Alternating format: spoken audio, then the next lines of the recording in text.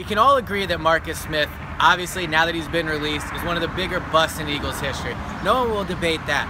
But what the Eagles need to ask themselves now is, whose fault is it that Marcus Smith did not work out? And I think there's three main culprits here when you talk about responsibility for the Marcus Smith bust. First one, yes, some does fall on Marcus Smith. You know, I don't think from working with him, and I think people around him would agree, he never really gave off an attitude that he did super care. So I think that was one thing.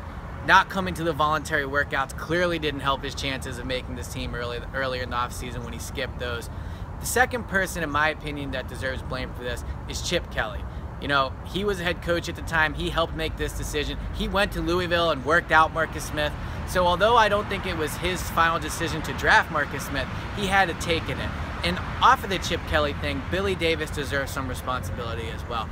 When Marcus Smith came in, the Eagles were still playing a 3-4 defense, and they put him at the jack linebacker position, the position that Connor Barwin played and was really not a defensive end position, which Marcus Smith was more suited for. The jack linebacker position had a ton of responsibility. There was coverage, there was knowing when to drop, when to rush, and I think putting him in there as a rookie really put him behind the 8 ball in a lot of ways.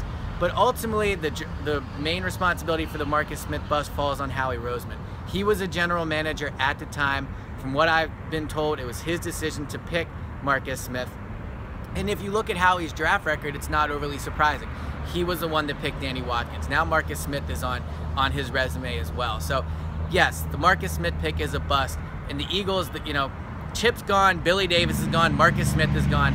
Howie's still here, and he just picked Eric Barnett. So you have to hope that the influence of Joe Douglas is going to help Howie with his future draft picks. But it does seem like the Eagles might have learned from, you know, this whole deal of missing on Marcus Smith.